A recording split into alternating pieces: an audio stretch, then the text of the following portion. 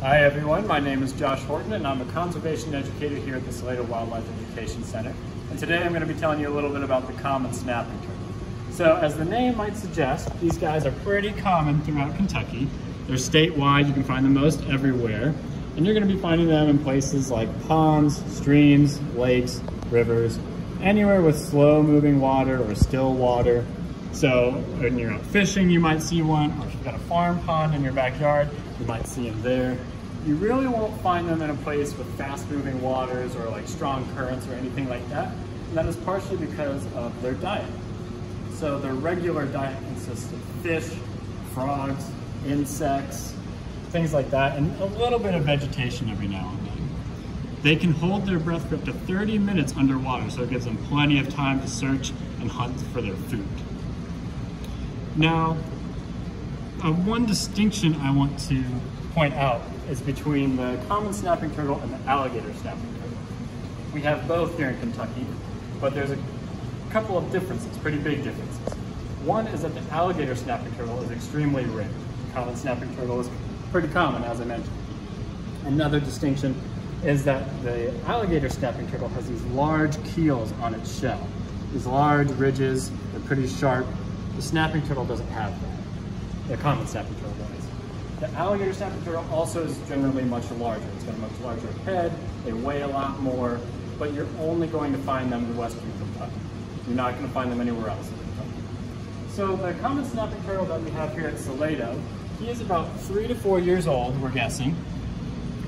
In the wild, common snapping turtles can live up to about 30 years, but in captivity, they can live up to potentially 50 years old. On average, adults get about 15 to 20 pounds, and our snapping turtle is about 9 right now, so he has a lot of growing to do still. So here today at the Salato Center is snapping turtle feeding day.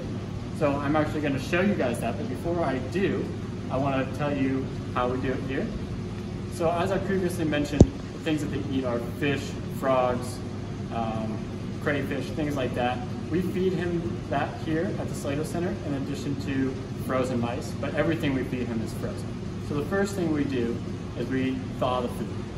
Once the food is thawed and ready to go, we actually take it back here. There's a small room behind his tank where we feed him. We actually have our snapping turtle trained to come up to the top. We have tongs that we use for the food, and we tap 4 times on the top of the tank. He comes right up, and this allows us to get him out of the water if we need to weigh him and do things like that. So I'm actually going to go ahead and feed him here, and hopefully you guys will be seeing some good snapping action.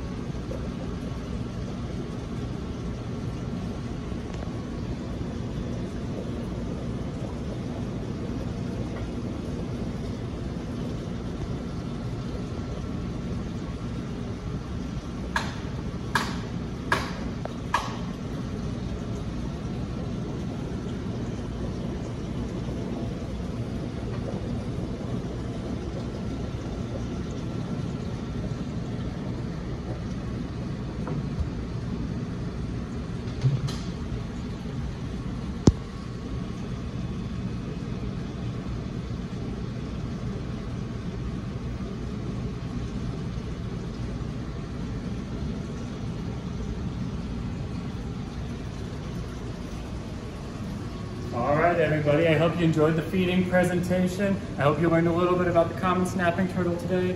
One quick thing I want to mention is that it's springtime now. You might see a lot of turtles trying to cross the road, including the common snapping turtle.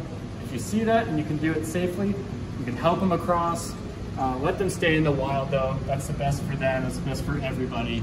If you have any questions about today's video, you can leave them in the comments below. And thank you all for watching.